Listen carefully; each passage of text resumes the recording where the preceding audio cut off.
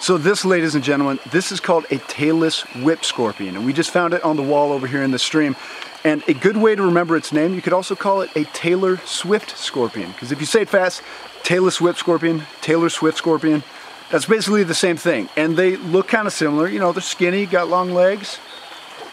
Used to play country music. I'm in the cloud forests of Ecuador. Walking down streams like this at night, you see some incredible species, like this baby mouse or this tree frog. But what I'm after, a Taylor Swift scorpion.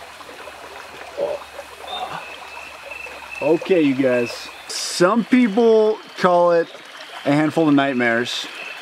So these guys are found on edges and actually always live on flat surfaces like this. You'll never see them on the ground, they're always vertical. Wow. That's amazing.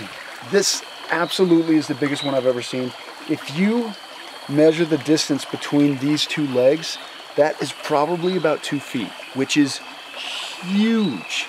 So that's its entire, basically, sensory range. If you think about it, we can see for miles. This thing can see for about 1 foot in each direction, and that's how it detects its prey. So one thing I love to do with these guys, especially when they're calm and just a sweetheart like this, is, you know, you gotta take a picture of it on your face. So, you ready? All right. Say cheese.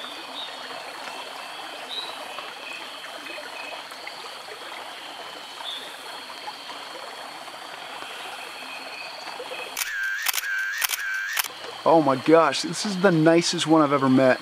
And it's also the biggest one I've ever met. And I love that it is just being a sweetheart right now. It's easy to see how you'd be afraid of this thing. I mean, it's got these really long legs. It has a mouthful of spines. That's not usually the characteristic you want in an animal. But look at it. It is a sweetheart. It doesn't try to attack me. It is just walking around, having a good time, letting us take some photos with it. So for that, I think it's time for you to go home. You ready? Okay, so this is the vertical habitat that they love. And if you look around, you'll see that there's things like crickets in here. That is perfect food for something like this. So watch how it moves when it's on this kind of surface. It's really, really amazing. Oh yeah, she knows she's home.